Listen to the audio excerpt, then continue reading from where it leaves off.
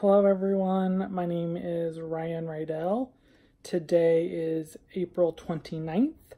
I'm pre-recording this video because I'm out of town on military service, and I am a member of the Church of Jesus Christ of Latter-day Saints, and I'm gay and married to a man.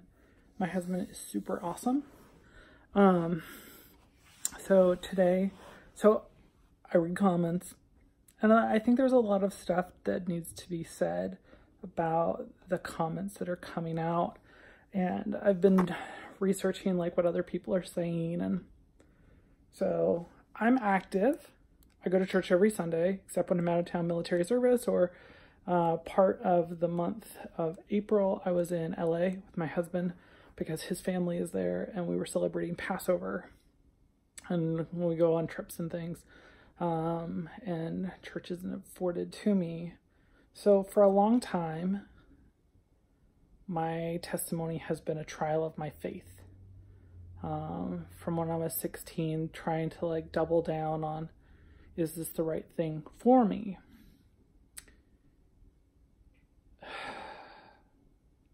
I feel like I can finally breathe. I've been like fighting so hard to keep my head above water that for me, I feel a little bit like Job, that I lost my family, I lost some friends. But what I've gained in return is so rich and rewarding. I feel like the people that are around me now see me for the full person that I am and not the parts of a person that I was. I feel like it's time that I encourage you to have a trial of your faith and question and answer, why are the things happening the way they're happening? I encourage you to. I know what it's like to have everything ripped out from under you, and where it's hard to breathe, and that you're standing there thinking, am I going to go back to church? Do I even have anything left to give, and is there anything left to receive by going to church? It's hard going to church, and it has been hard going to church, and it has been unwelcoming. Even in the most welcoming of situations, there is a hard current that I think we need to talk about, and I can't put my finger on it. The palpation that this sentiment is at most churches of Jesus Christ of Latter-day Saints around the country where I've been is that gays are not welcome.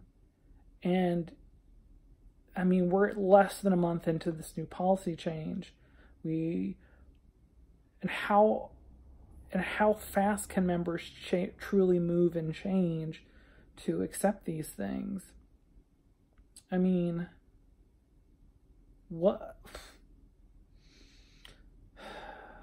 I mean, there's people that have made very adamant comments about the fact that their faith was shaken and that they don't agree with this. And that's fine. You have to come to terms and processes, because I had a long time I had to figure things out for myself. I still hadn't figured them out when the policy changed, but I was hoping for a change. I honestly don't know what's coming. I honestly don't know, but I do believe in prayer. I do believe in personal revelation, and I do understand like love and compassion. Those are things that I don't feel like were taught to me as much as they are natural to me. So if you're having a hard time with it, talk to someone. I encourage you to talk to your friends and relatives about it. Also, talk to LGBT people in your area who get to know them as people. They're people. Share your testimony with them and you'll hear theirs. Invite them to church like I would invite you to church. Just send me a message and I'll gladly welcome you to come to my ward. It's a fun little ward. We welcome everyone. It's great. I love it.